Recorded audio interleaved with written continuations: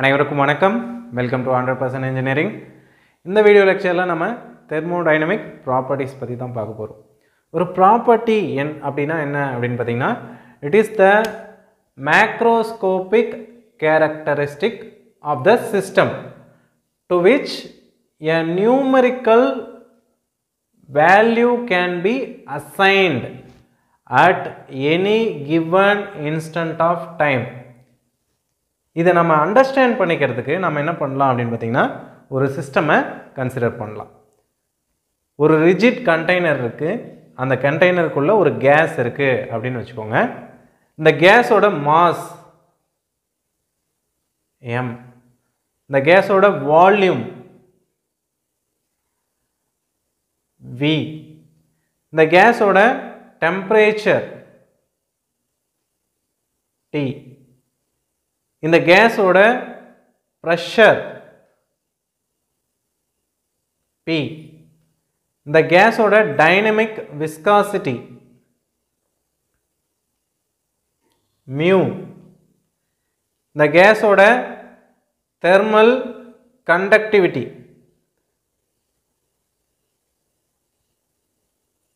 K, இந்த கேஸோட taste, இந்த கேஸோட ஸ்மெல், இந்த கேஸோட கலர். இது எல்லாமே என்ன சொல்லலாம் அப்படின்னு பார்த்தீங்கன்னா, macroscopic characteristics of the system. இந்த சிஸ்டமோட மேக்ரோஸ்கோபிக் கேரக்டரிஸ்டிக்ஸ். இந்த மேக்ரோஸ்கோபிக் கேரக்டரிஸ்டிக்ஸில் எதுக்கெல்லாம் நான் ஒரு நியூமரிக்கல் வேல்யூவை அசைன் பண்ண முடியுமோ அது எல்லாமே ப்ராப்பர்ட்டிஸ் ஆகிடும்.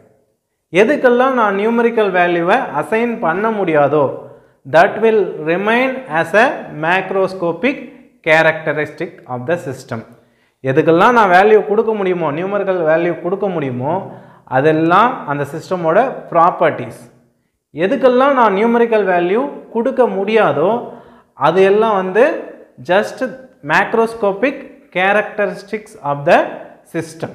இப்போ மாஸுக்கு நான் வேல்யூ கொடுக்க முடியும், volume, temperature, pressure, viscosity, thermal conductivity, இது எல்லாமே நான் இன் டேர்ம்ஸ் ஆஃப் நியூமரிக்கல் வேல்யூவில் எக்ஸ்பிரஸ் பண்ண முடியும். அதுக்கு ஒரு நியூமரிக்கல் வேல்யூவை கொடுக்க முடியும். பட் டேஸ்ட்டுக்கு நம்ம நியூமரிக்கல் வேல்யூ கொடுக்க முடியாது, ஸ்மெல்லுக்கு நம்ம நியூமரிக்கல் வேல்யூ கொடுக்க முடியாது, அதே போல் தான் கலருக்கு நியூமரிக்கல் வேல்யூ கொடுக்க முடியாது. அப்போ இந்த மூணும் என்ன சொல்லலாம் அப்படின்னு பார்த்தீங்கன்னா, கேரக்டரிஸ்டிக்ஸ் ஆஃப் த சிஸ்டம், ஆனால் ப்ராப்பர்ட்டி கிடையாது. இதெல்லாம் ப்ராப்பர்ட்டின்னு சொல்ல முடியாது. பட் இது எல்லாத்தையும் ப்ராப்பர்ட்டிஸ் அப்படின்னு சொல்லலாம். இதை தவிர்த்து இன்னும் நிறைய ப்ராப்பர்ட்டிஸ் இருக்குது. இது உங்களுக்கு கிறிஸ்டல் கிளியராக இருக்கும் அப்படின்னு நினைக்கிறேன். ஒரு சிஸ்டமோட மேக்ரோஸ்கோபிக் கேரக்டரிஸ்டிக்ஸ்க்கு நம்ம ஒரு நியூமரிக்கல் வேல்யூ அசைன் பண்ண முடியுது அப்படின்னா அது எல்லாமே ப்ராப்பர்ட்டிஸ் அப்படின்னு சொல்லலாம். ஓகே, இந்த ப்ராப்பர்ட்டிஸோட டைப்ஸ் பற்றி அடுத்தது பார்க்கலாம். இந்த ப்ராப்பர்ட்டிஸோட டைப்ஸை நம்ம அண்டர்ஸ்டாண்ட் பண்ணுறதுக்காக என்ன பண்ணலாம் அப்படின்னா, ஒரு சிஸ்டம் கன்சிடர் பண்ணிக்கலாம். இந்த சிஸ்டமை நம்ம ரெண்டாக பிரிக்கிறோன்னு வச்சுக்கோங்க. இப்படி ரெண்டாக பிரிக்கிறோம்.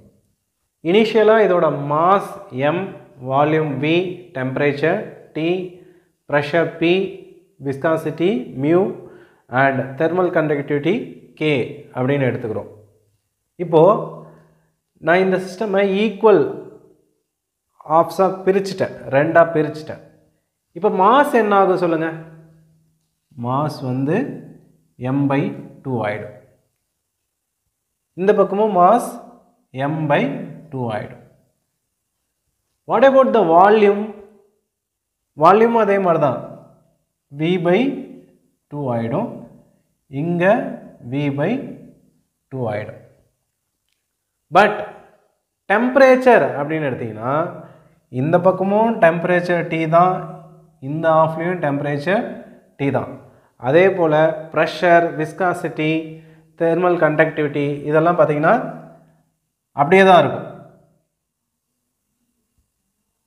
ப்ரெஷர் P, இங்கேயும் ப்ரெஷர் P, இங்கேயும் விஸ்காசிட்டி mu தான், இங்கேயும் விஸ்காசிட்டி mu தான். இங்கேயும் thermal conductivity K தான், இங்கேயும் thermal conductivity K தான்.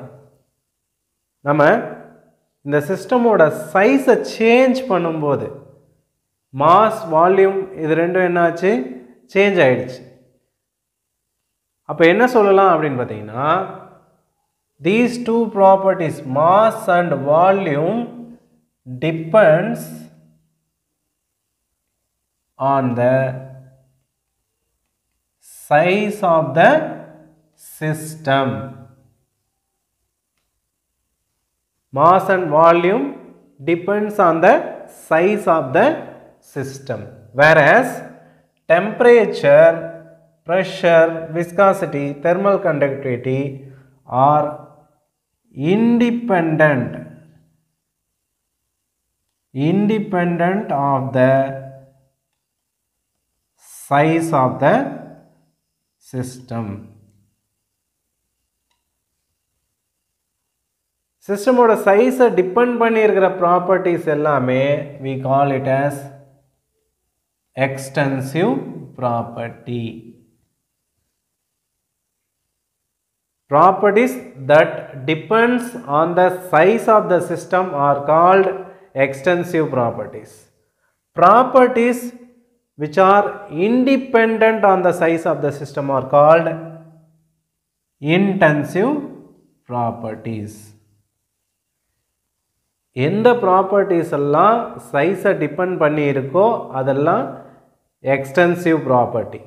எந்த ப்ராப்பர்ட்டிஸ் எல்லாம் சைஸை டிபெண்ட் பண்ணி இல்லையோ அதெல்லாம் வந்து இன்டென்சிவ் ப்ராப்பர்ட்டிஸ்.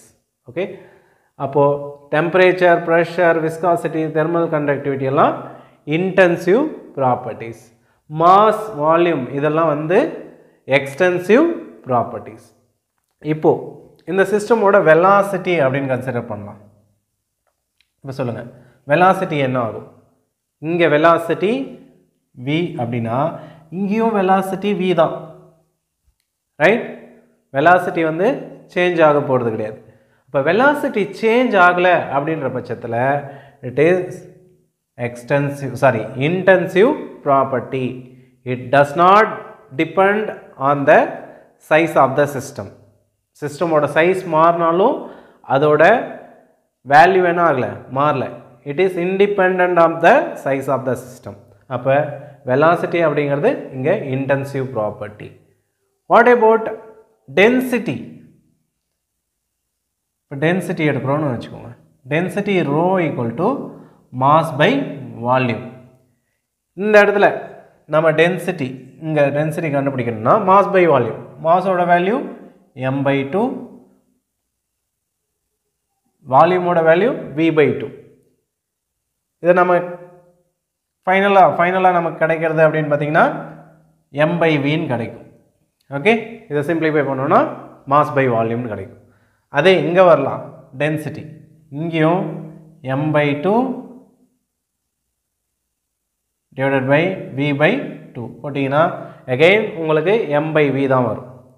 இப்போ நம்ம இந்த சைஸை சேஞ்ச் பண்ணனாலும் இதை ஃபர்தராக ரெண்டாக பிரிக்கிறோம் அப்படின்னு வச்சுக்கோங்க. இங்கே வால்யூம் என்ன ஆகும், v/4 ஆகிடும். மாஸ் என்ன ஆகும், m/4 ஆகிடும். Volume v/4, mass m/4. இதுக்கு நம்ம density கண்டுபிடிச்சாலும் mass by வால்யூமா, m/4 by v/4. இப்போயும் நமக்கு டென்சிட்டியோட வேல்யூ m/v தான் கிடைக்கும், ரைட்? அப்போ டென்சிட்டி சைஸ் மாறினாலும் மாறல, டென்சிட்டி சேஞ்ச் ஆகலை. Density is independent of the size of the system. அப்போ டென்சிட்டியும் வந்து நமக்கு இன்டென்சிவ் ப்ராப்பர்ட்டி தான். இப்போ கைனடிக் எனர்ஜி பார்க்கலாமே. கைனடிக் எனர்ஜி ஃபார்முலா என்ன? Of mv². இப்போ விங்கிறது நமக்கு இன்டென்சிவ் ப்ராப்பர்ட்டி தான். பட் மாஸ் இங்கே என்ன ஆகுது, m/2 இருக்கா? அதுவே இங்கே மாஸ் வந்து m/4. அப்போ கைனடிக் எனர்ஜி இங்கே கால்குலேட் பண்ணிங்கன்னா kinetic energy equal to ½ m/2 × v². அப்போது m by 4 v square ஆச்சா m by 4 v square. அதுவே kinetic energy இங்க calculate பண்ணோம்னா kinetic energy equal to half into m ஓட வேல்யூ என்ன m by 4 into v square. அப்ப m by 8 v square ஆயிடுச்சு. அப்ப என்னாச்சு kinetic energy system ஓட size மாறும்போது kinetic energy மாறிடுச்சு. It is depending on the size of the system. Size depend பண்ணி இருக்கிறதுனால kinetic energy size depend பண்ணி இருக்கிறதுனால it is extensive property. இப்போ kinetic energy extensive property அப்படின்னா definitely all other energies, potential energy, entropy, enthalpy, internal energy எல்லாமே வந்து டெஃபினட்டா extensive property தான். கொஞ்சம் நல்லா தெளிவாக அண்டர்ஸ்டாண்ட் பண்ணிக்கோங்க. If property depends on the size of the system, it is called as extensive property. If the property does not depend on the size of the system, then it is intensive property. When the property is independent of the size of the system, we call it as intensive property. Intensive property அப்படினு பாத்தீங்கன்னா temperature, pressure, viscosity, thermal conductivity, velocity, density இதெல்லாம் வந்து நம்ம intensive propertyக்கு எக்ஸாம்பிளா சொல்லலாம். Whereas mass, volume, energy, kinetic energy, potential energy, entropy, enthalpy, internal energy இதெல்லாம் வந்து extensive propertyக்கு எக்ஸாம்பிளா சொல்லலாம். ரைட்? அடுத்தது இப்போ specific volume எடுக்கலாம். specific volume எடுத்தீங்கன்னா specific volume is equal to volume per unit mass. இப்போ இங்க specific volume எடுக்கிறோம்னு வச்சுக்கோங்க. இங்க specific volume v by 2 divided by m by 2. நமக்கு கடைசியாக கிடைக்க போகிறது v by m னு கிடைக்கும். வால்யூம் பை மாஸ்னு கிடைக்கும் ஸ்பெசிஃபிக் வால்யூம் இங்கே. அதுவே இந்த பகுதியில் நம்ம ஸ்பெசிஃபிக் வால்யூம் கண்டுபிடிக்கலாம். இங்கே mass m by 4, volume v by 4. இங்கே ஸ்பெசிஃபிக் வால்யூம் கண்டுபிடிக்கும் போது v by 4 divided by m by 4. ஃபைனலாக நமக்கு v by m தான் கிடைக்கும். இங்கேயும் v by m தான், இங்கேயும் v by m தான். Specific volume is independent of the size of the system. அப்போ specific volume அப்படிங்கிறது கண்டிப்பா intensive property. It is independent of the size of the system. அப்போ நம்ம இதை intensive property ன்னு சொல்லலாம்.